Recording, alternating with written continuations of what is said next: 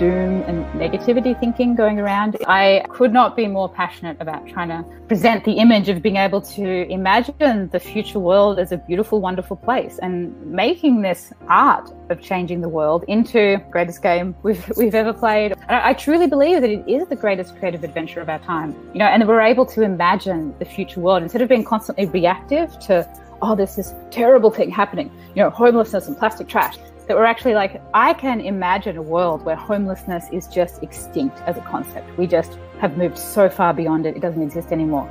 And that's the world I want to make. I imagine a world where plastic trash, it just doesn't exist. Cities are clean and beautiful, imaginative, safe places. We start casting our imagination and our creativity into making this world, get into this really positive, imaginative headspace. Because there's nothing better. It's a wonderful way to think. And you really want to get out of the doom space and into the imagination space.